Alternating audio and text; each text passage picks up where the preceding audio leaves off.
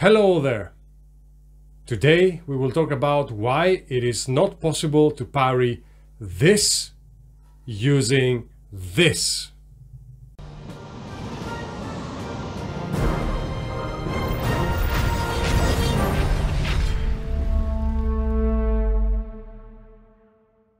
So what do we have here?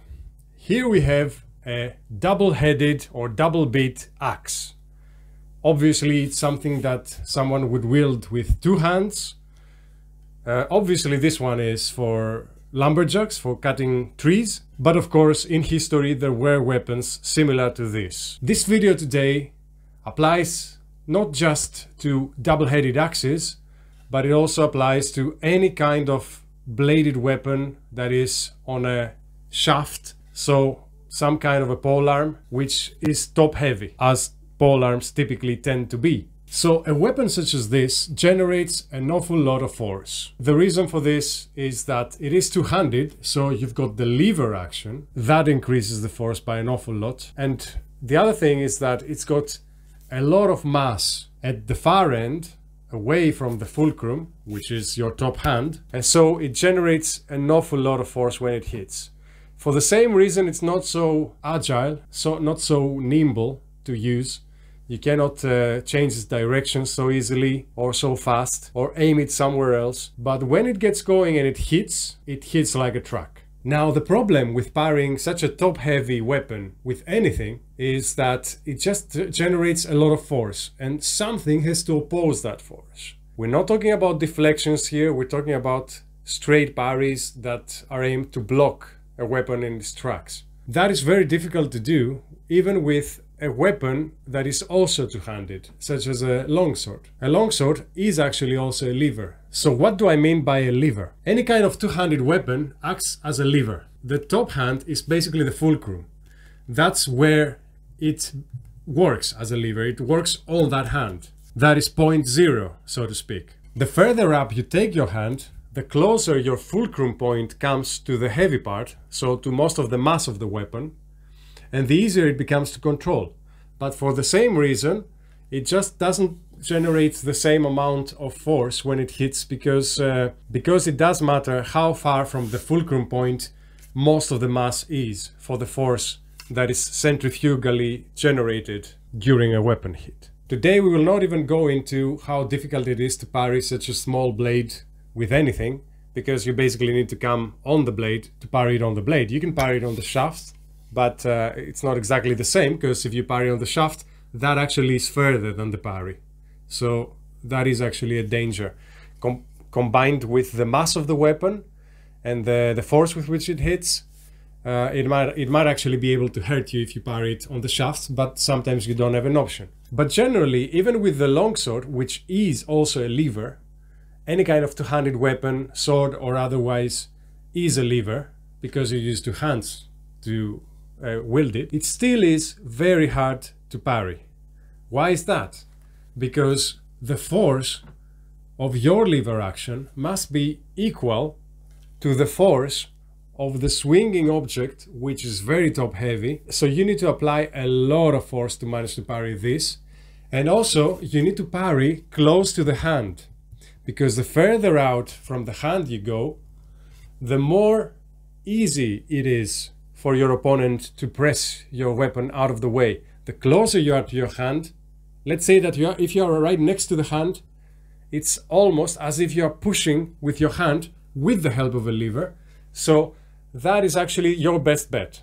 It's not very safe, because you need to be super precise, a little bit over the point where you want to parry, and you get your hand hurt, but that's your only option with a two-handed sword. Now, the reason why it is impossible to parry properly with a one-handed sword against a top-heavy two-handed weapon, such as this one, is that this is not even a lever. So basically, what you do, even if you parry right here, at the very bottom of the blade, which is your strongest point because it's right next to your hand. So what is the problem with that?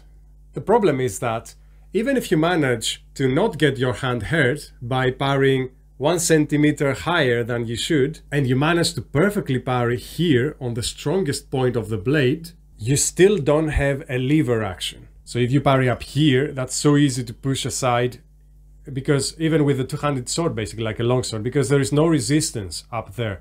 It's the weak part of the blade, and you don't even have a lever to try to create, you know, some more leverage. So coming to understand this may actually help you realize a couple of things that have to do with HEMA and with historical fighting, battles, and so on.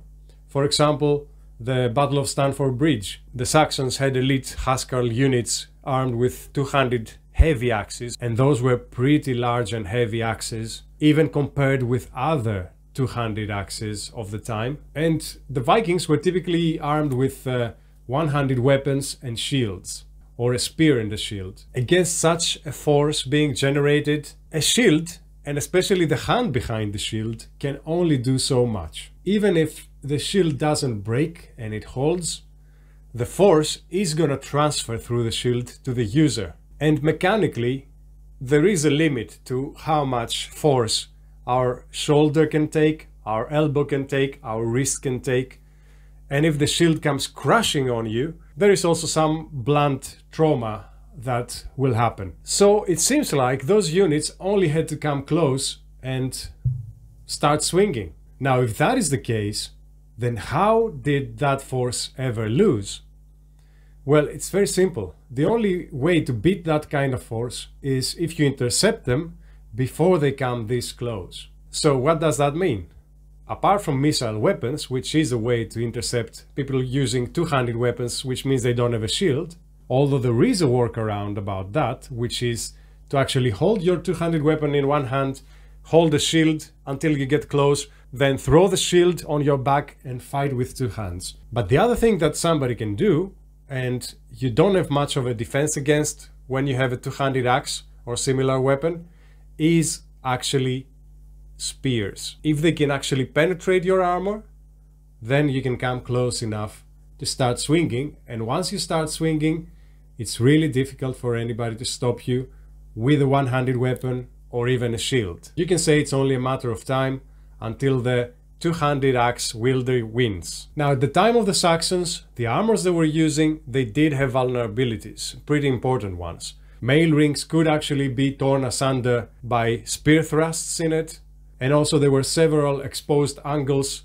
on the neck and face with the helmets that they were using. But something to think about is that once full plate armor became prevalent, two-handed polearm weapons also became the weapon of choice. Because now the polearm user could use something that was super top heavy and very devastating in its strikes, almost irresistible, against somebody else, whether he had a shield or the poor guy had a one-handed sword, I hope not, or even if he had another kind of polearm or something that did have leverage for defensive purposes, that was still a great weapon. And now with full plate armor being worn, almost everything was protected. So especially spear thrusts, which is the main danger for somebody using something like this, were not so effective anymore, because the spear would glance off the full plate. A spear cannot really penetrate full plate except very circumstantially, and even then usually not with lethal consequences, because it just penetrates a little bit. But swinging this, even against somebody encased in steel, is sure to cause breakages, it's sure to cause concussions, if not break completely the steel and cut through it, just because it generates so much force because of the mass, and because the mass is at the top, together with a swinging motion which creates centrifugal force, it just becomes devastating.